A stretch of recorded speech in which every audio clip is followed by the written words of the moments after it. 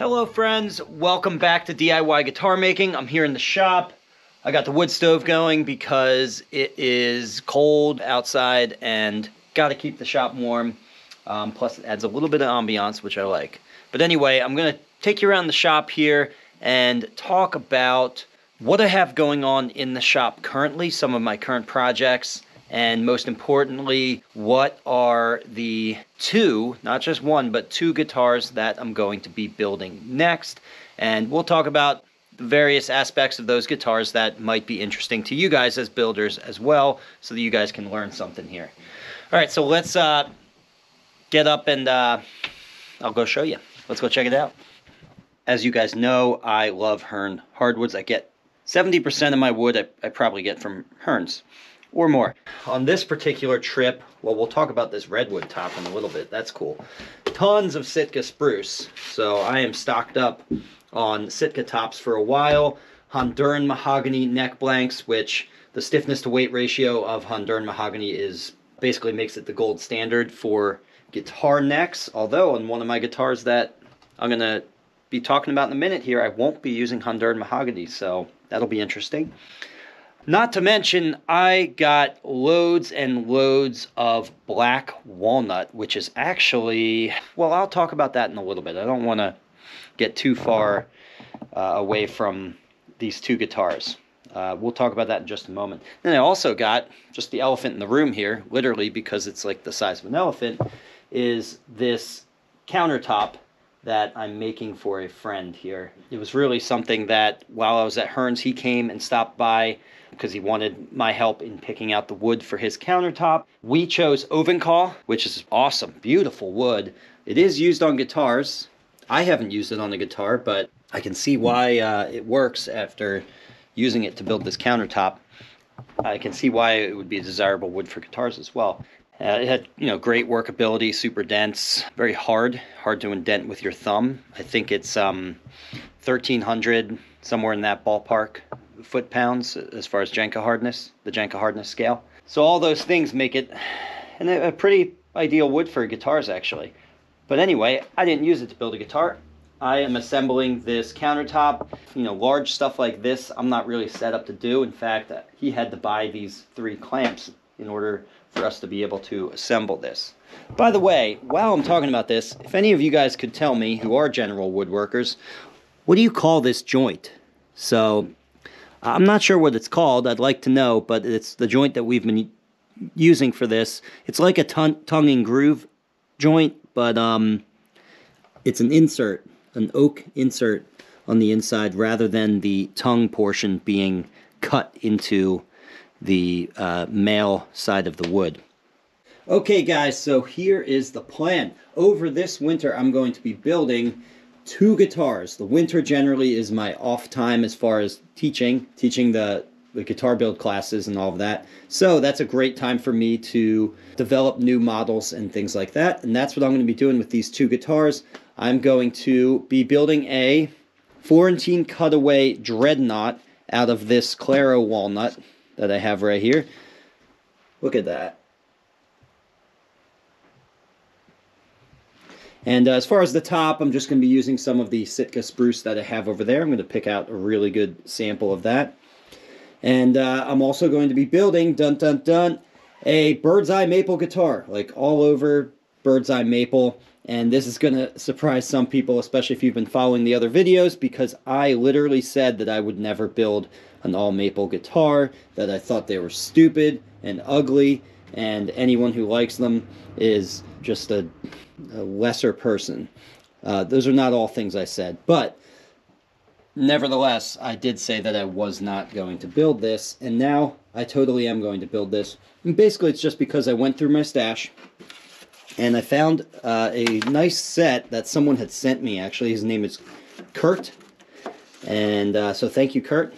Someone sent me this set because it was a parlor-sized set of maple back and sides and yellow cedar top, and he wasn't going to use it, so he figured he would just ship it out to me, which is really, really cool of you, Kurt, so thank you very much.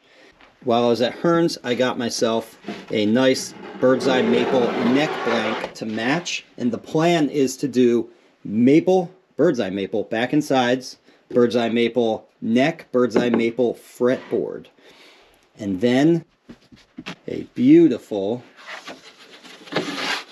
redwood top. Look at that. I love these like pinkish hues and then the dark streaks that run through it. Really cool.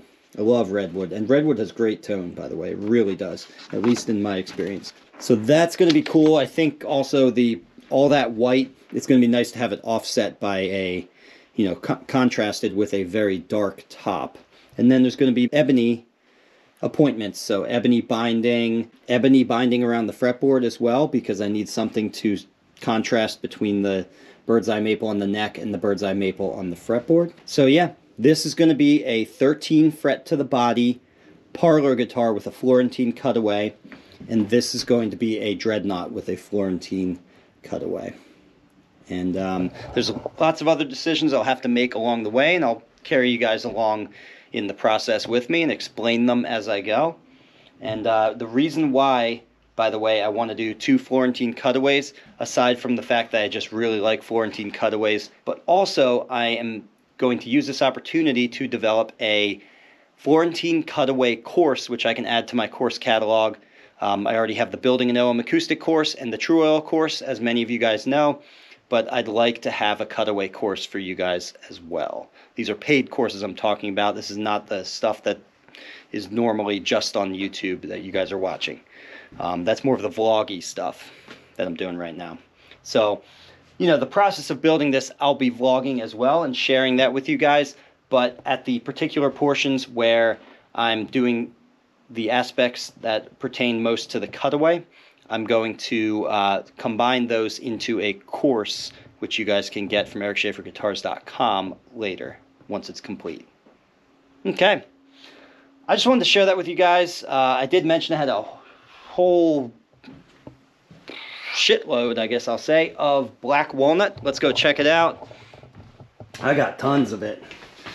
So this is all black walnut here. Let me pull out a sample of this. So this is actually going to be for the student guitars for the hands-on workshops in the fall and the spring. I still have some rosewood guitars that will be used for those, but we will also be using a lot of black walnut.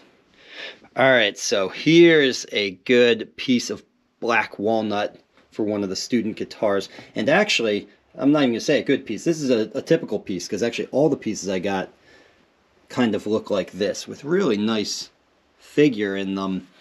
And the reason I wanted to point this out to you guys, because this might be interesting to you guys and might help you guys out a little bit if you're still using rosewood a lot. I noticed over time that the actual samples I was getting of rosewood were just getting, quality-wise, worse and worse. I was accepting more imperfections in the material. While I was at Hearne's, I looked at some alternatives, and with walnut, I could spend the same amount of money on these tops and get way better quality. I could actually pick through them and get the absolute best examples of this wood that I could find with 0 imperfections. And to me, that is more valuable to me, getting a good quality back and side set than getting a back and side set essentially with a species that has good brand recognition, right? Like rosewood. Like everyone likes to hear rosewood, especially because of Brazilian rosewood, which East Indian rosewood is not Brazilian rosewood. But anyway, although Brazilian rosewood, I sometimes like to call it Brazilian stumpwood, because it suffers even more so from the same problem where it was once this great wood, and hey, if you can find old examples of it recovered from something, then great.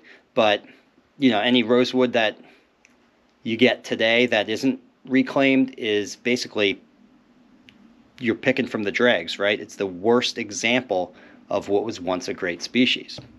So why put yourself through that just to have the name, just to have rosewood?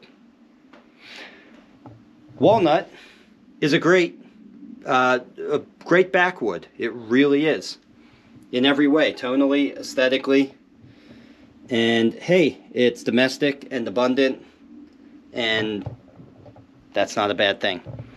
Anyway, so yeah, if you guys are going to be in the spring workshops, there's some of the rosewood sets are mixed in there, but there's also walnut. Students do have the option, if they spend more money, to select, to choose different sets that perhaps I go back to Hearne's and I pick up for them. But in general, most students just go with what I have waiting for them here, because I don't know if you guys noticed, but I put a lot of my energy into sourcing this material and sourcing it well, so that you guys get good stuff. All right, that's all I got to say. Sorry for the rambling. I'll see you guys in the next one. Bye for now. Merry Christmas, Happy Kwanzaa, and Hanukkah. Happy Hanukkah. Bye-bye. If you learned something here, please give this video a like and subscribe so you can be notified when I release a new DIY guitar making video. And if you want to really learn more, take one of my structured online courses at ericschaferguitars.com or register for a hands-on guitar building workshop here with me in Burnville, Pennsylvania.